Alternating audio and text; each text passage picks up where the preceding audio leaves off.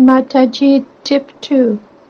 When we do our retreats, online or in person, we always do the morning refuges, precepts, and Dhammapada verses. When we read the Dhammapada verses, people often ask, why do we do just these verses?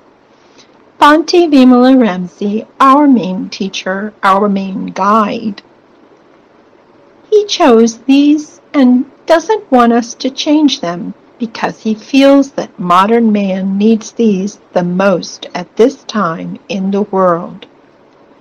So I'm going to go over them this week and short tips for you to understand.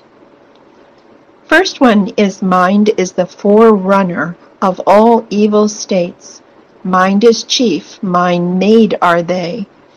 If one speaks or acts with an unwholesome mind, because of that suffering follows one, even as the wheel follows the hoof of a draft ox that is pulling a cart. So, evil states or good states.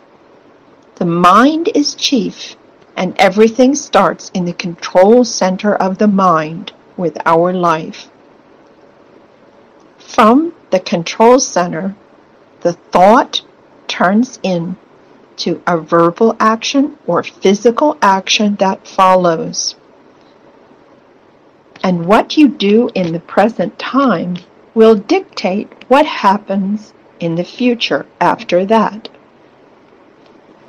So when we look at the situation, we need to understand if that is where the source of our suffering begins, then that is where we should work first in reminding ourselves to be careful what happens in our mind at all times.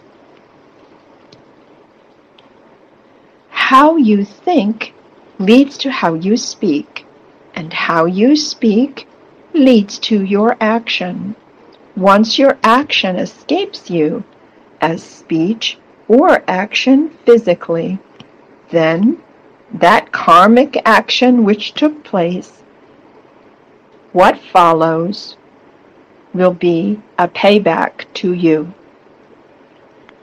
So be sure this week that you keep wholesome minds in all your actions, wholesome thoughts first, then speech, then action, and you'll have a happy day.